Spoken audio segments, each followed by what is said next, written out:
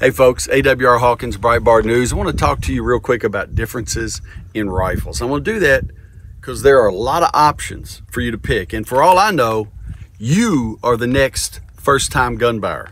You know that between January 1, 2020 and the end of July 2020, we had nearly 5 million first-time gun buyers.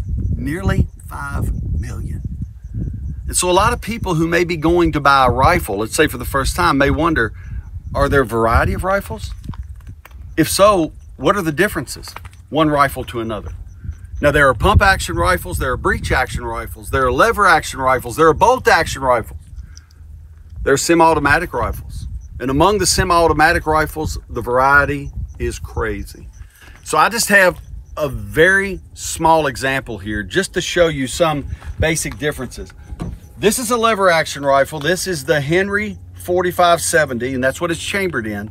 It's called the all-weather rifle. It's lever action. When I bring the lever down, a bullet from in the magazine pops in to the chamber. I close it, and this gun is ready to go. All I would have to do is pull the trigger, the hammer would fall, and it would shoot. This is a lever action rifle. You've seen them on old westerns, and let me tell you, they are very popular for hunting, very popular for outdoorsmen. This is a bolt action rifle.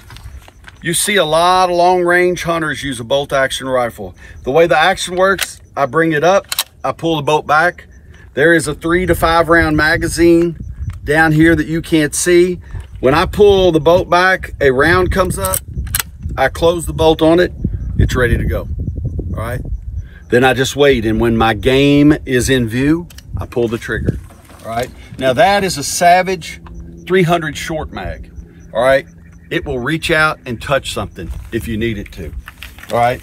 Now this is a Brenton USA BR-15. This is an AR-15 platform rifle made by Brenton USA. Now they designed this for hunting, all right?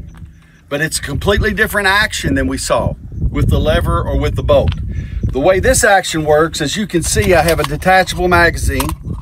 It would hold all my bullets. I put it in, I pull the action back, I let it go. It picks up the first bullet in the magazine.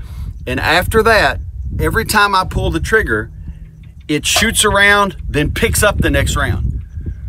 So it loads the next round for you. It doesn't shoot it, it loads it for you, all right?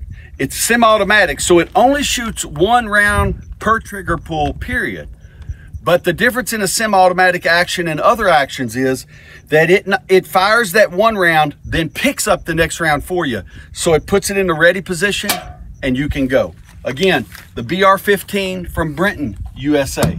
Now, just piggybacking on that, this is the double star 10, all right? Now this looks, for all intents and purposes, to your eye perhaps, you go, okay, another AR-15. What's important is, this is actually a pistol.